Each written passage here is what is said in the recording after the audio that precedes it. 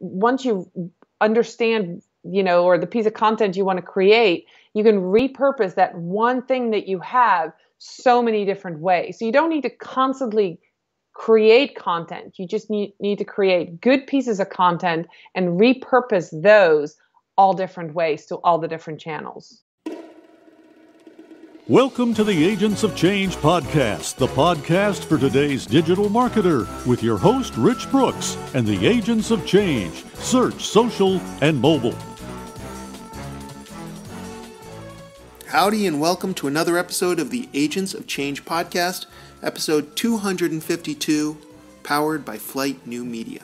So, if you listen to last week's podcast, you know that I struggled to get Alexa to play my podcast. And by struggled, I mean failed miserably. Which is weird because my girlfriend has Alexa at her place, and whenever I ask Alexa there to play my podcast, Alexa doesn't seem to have a problem. This week, we're going to try with Google Assistant. Okay, Google, play the Agents of Change podcast. Okay, the Agents of Change, SEO, social media, and mobile marketing for small business. I'll pick up where you left off. A product or a business that solves problems, you can just create a simple, 1 minute video or a 2 minute video, and you can get it in front of your exact audience, and you can track that whole sales process. Search, social, and Okay, mobile. Google, pause. Okay, Google, I find it interesting that you pronounce SEO as SEO. I would think that you, Google, would know a lot about SEO. What can you tell us about SEO? Sorry, I'm not sure how to help with that yet. Agents of Change. Welcome Okay, to Google, the pause. podcast. Okay, Google, can you tell me about SEO? Sorry, I can't help with that yet.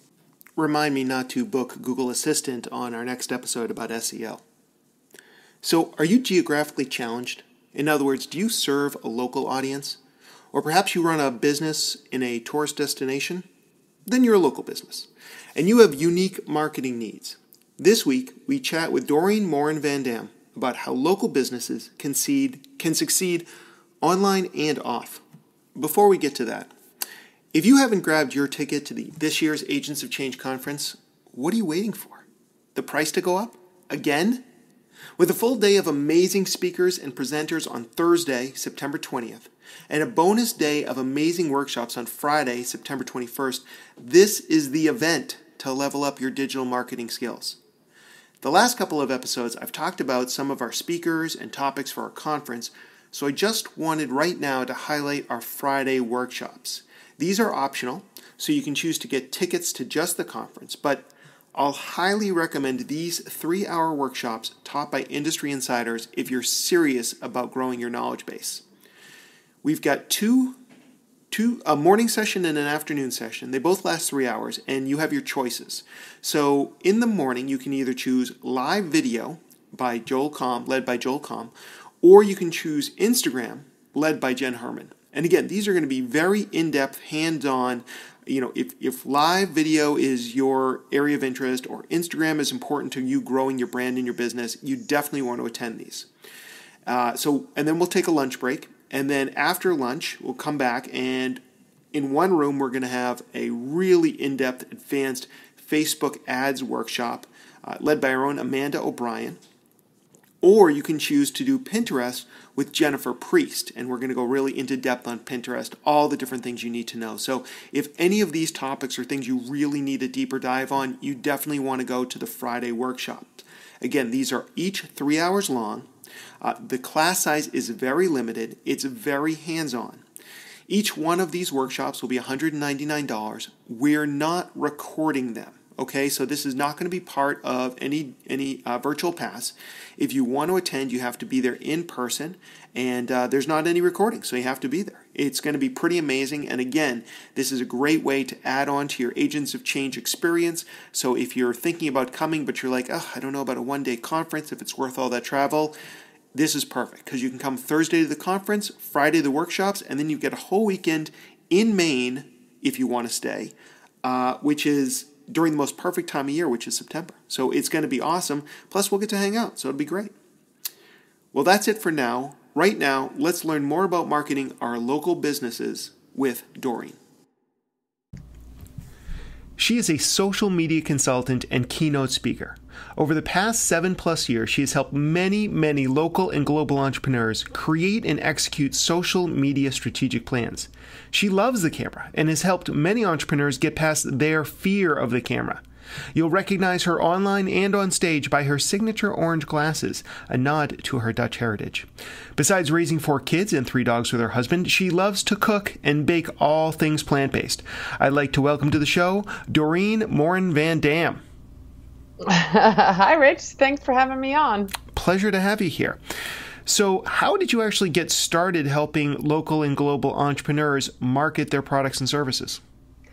Well, that's actually pretty interesting. Those 4 kids ended up growing. And so when my youngest started kindergarten, I was looking for something new to do. I had been a stay-at-home mom for 11 years. At that time, when that happened, my husband was kind of exploring marketing his business in a new way. And he said, you need to check into this social media thing. Can you check out Twitter for me? And I was very reluctant, but I did. I checked out Twitter, and then I actually made a Twitter account, and then I went to Facebook. And at some point, people started asking me, because I was on all these committees. I was on the PTO and the PTA, and, I had kids in different schools, and I was volunteering everywhere. And they're like, well, you seem to know.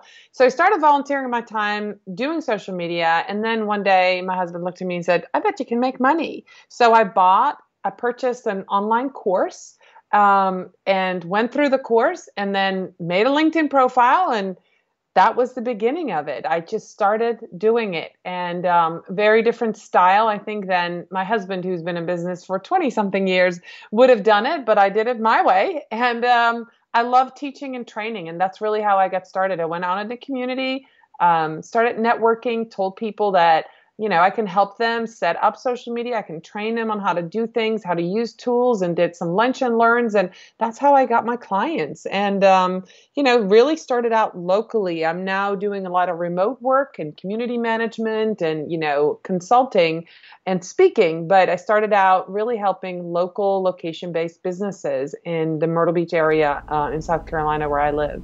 Very cool. So much of social media these days, and digital marketing as well, seems to be focused on pay to play, basically advertising on these different platforms. A lot of small businesses, however, fear spending money on advertising, online or off. Can a local business actually find digital marketing success without spending money on ads? Yes, they can. And I have clients that are successful without spending a dime on advertising. They are spending money on hiring a freelancer, but they are creating original content, and I'm helping them distribute that, and they have success. They have measurable analytics that, they can go to Google Analytics and see website traffic is up and phone calls are coming in through Google. And yes, we can measure things, and yes, they have success. All right. So this is interesting because definitely it seems like there has been this shift to paid attention. Not pay attention, but paid attention when it comes to digital marketing. So I'm very curious to know how people are doing this organically. And before you came on the show, I was thinking about, what is a local business? And that means different things to different people. But for me, I'm thinking like, it could be an independent store, bookstore, record store, whatever it may be, restaurant. It could be a small local chain of stores, or it could be like a service area business like propane delivery or locksmith, where somebody comes to the client's client's office or something like that. So if these are the different types of local businesses, how would you begin to market these people if you didn't have money to spend on advertising? Well, if I were to meet with a local business like that, I would, I have a little intake process that takes about 90 minutes, and I'm going to ask very specific questions about their business because I need to get into the head of them, trying to figure out who their avatar is, who their perfect target market is before I can even come up with a plan. But it all revolves around owned content. Whatever the plan comes out to be, whatever we decide together, whether they need to, create videos or start a blog or, do Facebook Lives, it's all about the beef of it is going to be, you have to be willing and able to create content. And I can work with you, but you as a business owner are in your business every day. And so I can tell you what videos to create. I can ask you for pictures before and after, but you have to be willing to use your smartphone and feed me the pieces of content that I need to help distribute it to the different platforms. So that's really how we start. So you mentioned a phrase, owned media. How would you define owned media to people listening? Media, content that you create yourself. So it would be a video, it would be pictures, it would be graphics, it would be written content, but that's yours, that is branded for your business. All right. So if I'm one of these local businesses, and maybe it's I own a gluten-free bakery, or maybe it's that I'm this propane dealer. If I'm a gluten-free bakery, some of the things that I might be creating would be what? What might be some suggestions that you would have? Sure. I would maybe do a video series on the process of how this bakery got started. Why are you a gluten-free bakery? Why don't you do an explainer video or a story video on why are you not a regular bakery? Why are you not a cupcake bakery? What made you be that kind of bakery? And get the business owner involved. Then you could do a series on employees. What does the person in the front of the bakery do all day? Are they just waiting for clients, or are they taking orders? What are they doing? How about the process? Maybe the baker gets up at 5 a.m. Do a video at 5 a.m. You'd be surprised how many people are up at 5 a.m. that would watch a live video, when you come in and turn on the lights and warm up the ovens.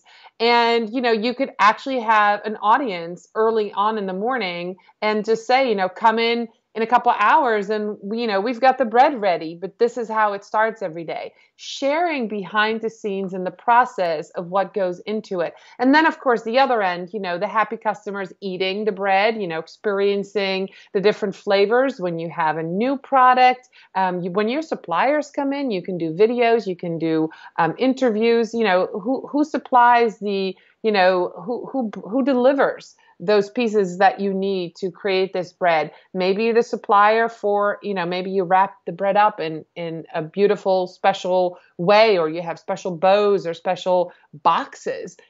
How did you decide on that? What about the branding to it? What is the meaning of your logo? There's so many different things. And when people hear those stories, they feel connected to you because that humanizes your brand. All right, so the owned media, whether it's video like the examples you gave us, or it could be a blog or a podcast, this is media that we control, that we're creating ourselves, or perhaps is being created on our behalf if we happen to be working with a video marketing team or a copywriter or whatever it may be, correct? Yes, correct. Okay. And now if we're doing video, I'm guessing that we're putting it up to YouTube. If we're doing a blog, I'm guessing we're putting it up to our blog. If we're doing a podcast, we're putting it out to all those podcast channels, as well as perhaps we've got a show notes, which is basically a blog. Are there any other ideas that we need to, it sounds like places, we need to put our content in places that are discoverable. Is that a good way of describing it? That is a really good way to describe it. And the other piece of the puzzle is it's not the quantity of the content that you make, but it's the quality. Because a good 5 to 10 minute video explaining something can be repurposed and reused so many different ways. So you get this video, you post it on YouTube. You then also upload it natively to Facebook. You then can embed it in your blog post. You can write it out in your blog post. You can create a podcast about the video. You can cut the video into little segments and make either Instagram stories, or you can do an Instagram live about the video. There's so many different ways. You can get quotes from the video and create images and post those onto Facebook or on Instagram and drive traffic back. So it's really, once you understand, or the piece of content you want to create, you can repurpose that one thing that you have so many different ways. So you don't need to constantly create content. You just need to create good pieces of content and repurpose those all different ways to all the different channels.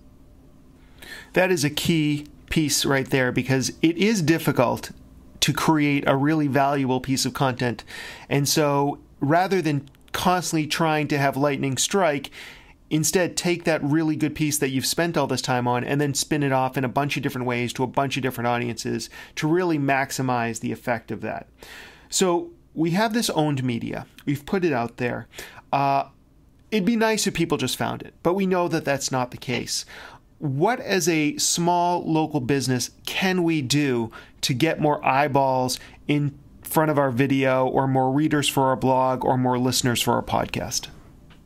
The biggest thing I find is to get the owner in on it. That means that they have to buy into this and understand the importance of social media. And then to go out and, from what I have found to be super helpful, is to either work with ambassadors, local ambassadors that frequent and love this place of business, and have them share socially. And I'll use an example of a local running store that I consulted with. They have been in business for about 4 or 5 years, and they brought me in as a consultant because they wanted to get more bang for their buck with the social media they were doing.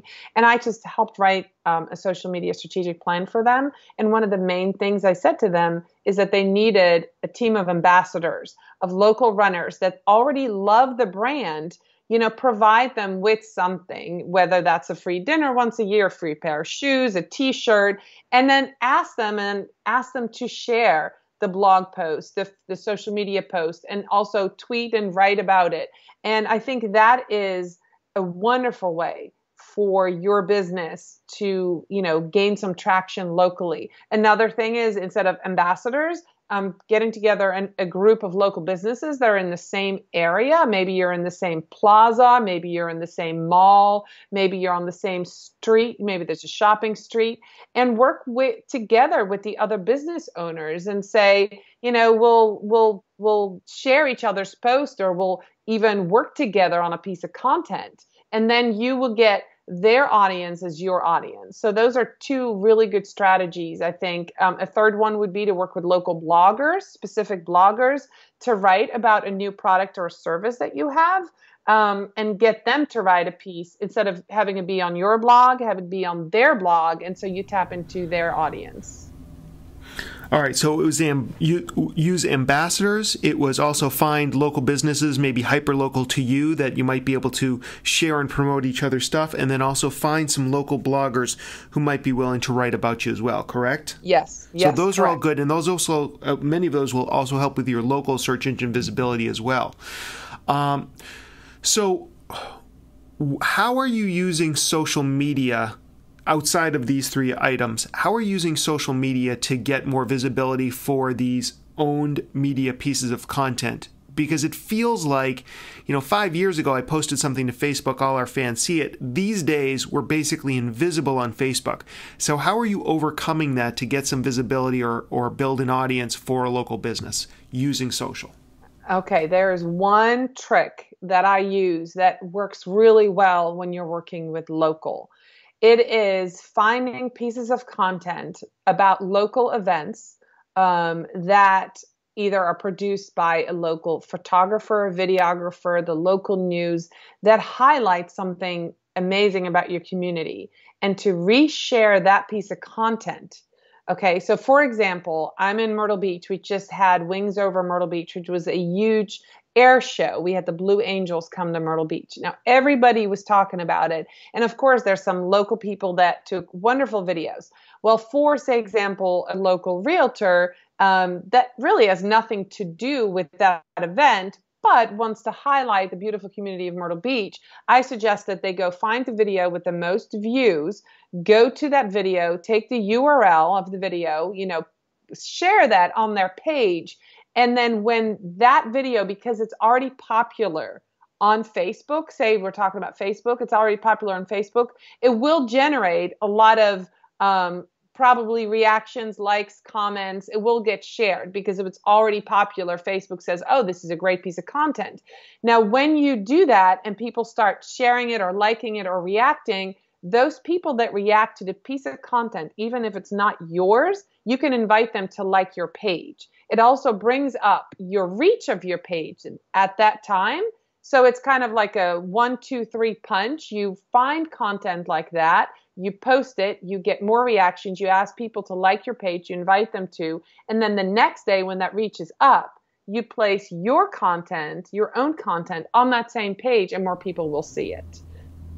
Okay. So, all right. Definitely a way to get around the Facebook algorithms. yes, and I try to do that for the local pages that I work with at least once, sometimes twice a week.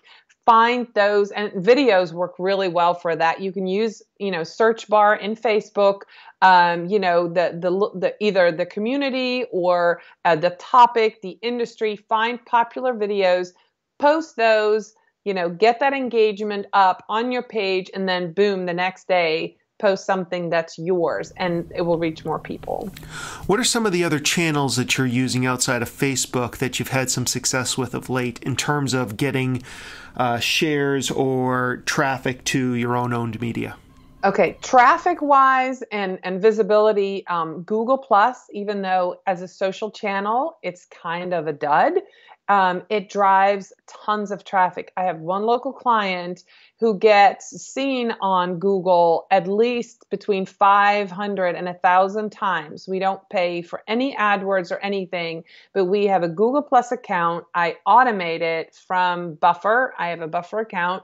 I have blogged for them for 4 years. So we have lots of evergreen content, lots of images, lots of stuff. So every week, every 2 weeks, I go in and make sure that every day something posts using their keywords. So of course, there's going to be a lot of location keywords and industry keywords. I don't try to do too many, but because it goes out, Google sends them lots and lots of traffic and lots of calls they get into their business because they're visible on Google. Google is the second largest search engine. So you're just using Google Plus to stay in. And it's really effective if you have some of your own content and when you use keywords that people would be looking for, like what is the best place to eat Chinese food in, say, Myrtle Beach, or what is the cheapest way to do XYZ in my town. And if you're the one putting the content out, you come up in the search engine. So Google Plus, even though it's not a place where we engage, it's not a place where we get a lot of people talking to us. We get lots of clicks. And we get traffic to our website from Google Plus. And I also think Pinterest is underutilized for local businesses. But if you make that content and you create that content, Pinterest is a great way to drive traffic to your website as well. All right. Now, do you ever employ offline tactics to increase reach or to bolster your online activity? Yes, we have done. We have done some. Even though I'm a social media marketer, I have some local businesses that I, use some PR tactics. And so if I see a story or hear a story or I talk to a client and I find out they're doing something within a community, I do have connections with the local news stations. So I will send out a quick email or, a little press release to them saying, hey, I'm so-and-so, Dorien Morin, Van Dam from, my company name. And I have this client that has this wonderful event coming up, or they're doing something in the community that is unique, or they have a great story to tell. Would you be interested in this story? And I have gotten several of my clients, on TV. You can't pay to be on the 5:30 news, right? I mean, that would be a huge amount of money to get an ad on the 5:30 news station. But if you get on there for free and you're wearing your logo chart, that's a great way. So I do feel that sometimes it's a great way that people overlook to get some offline PR, getting on the radio or getting on TV, getting some airtime. That's free if you have, if you can dig up the stories that your clients have, because everybody has a story. It's just, relating it to something that's going on in the news right now. Something that's going on in your hometown. Trying to think if there was an example a couple years ago. There was this huge flood. I think maybe it was in the Mississippi area. Maybe it was Texas, and nobody locally in Myrtle Beach was really doing fundraising. And my client said, you know what, last year, Myrtle Beach or County had a huge flood. I want to go collect gift cards and send them down to where the flood is, because when we had a huge flood, people from all over the country sent money and helped local residents. She was the only one doing it. So I sent that, press release out. I sent it to the media, and within an hour, somebody said, we're coming, we're doing a story because we agree. Only 11 months ago, we were underwater and people were coming and helping us. We want to do a story that you're helping flood victims. And so tying it into a news event or something that's happening is a great way to get some PR for a client, for a local company. Very good idea. Now, a lot of people will be like, well, this all sounds good, but how do I know if my blog post or my podcast or even my video series is actually what's driving traffic, whether it's foot traffic or website traffic? What's your response to this? How are you measuring the success of any of these organic outreach campaigns? There are different ways to measure, and of course, my clients want to see numbers. So in Google, you can go and Google my business, and you can they will give you a report. I can go see how many, there's an analytics in there. I can go see how many times this page or this client has been found in Google, and it'll say organic, Google showed it to them, or they found the blog post, and how many calls resulted from that. Actually, you can see if you have a website and you're driving traffic from social to the website, you can dig down pretty far into Google Analytics and see where it is coming from.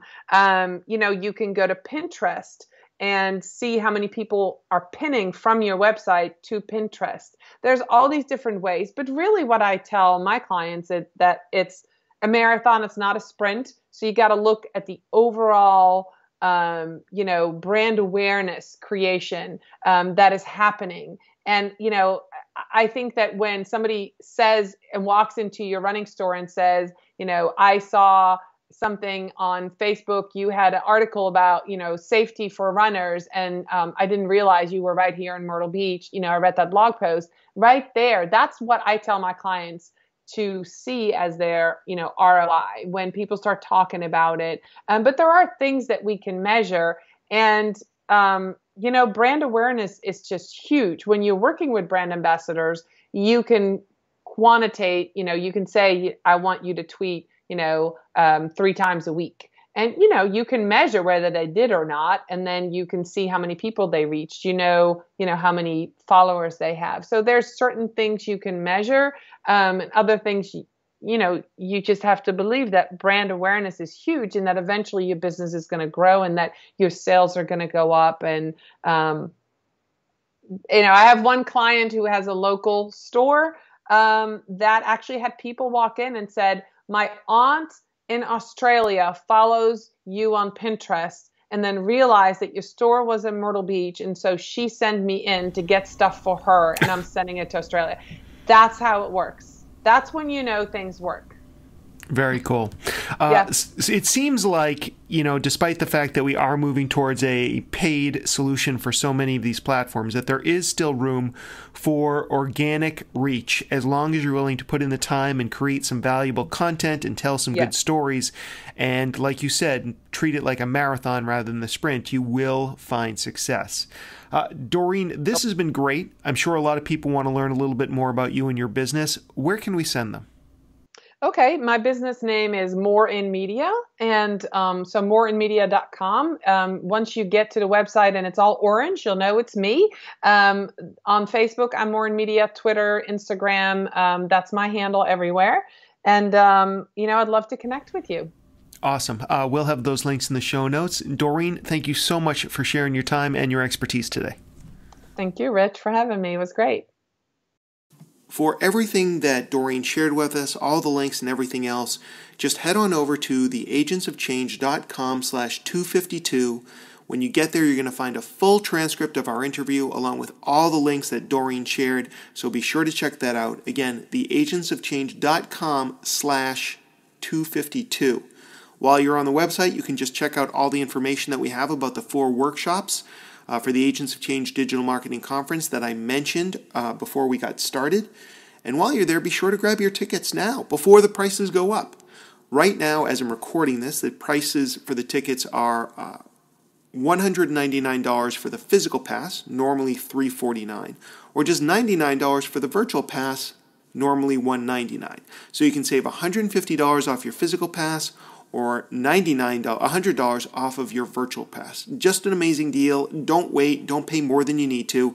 Head on over to theagentsofchange.com right now. That's all the content we have for this week. Have a great week, and I'll talk to you again in 7. Tune in next week when we continue our battle to subdue search, solve social media, and master mobile marketing.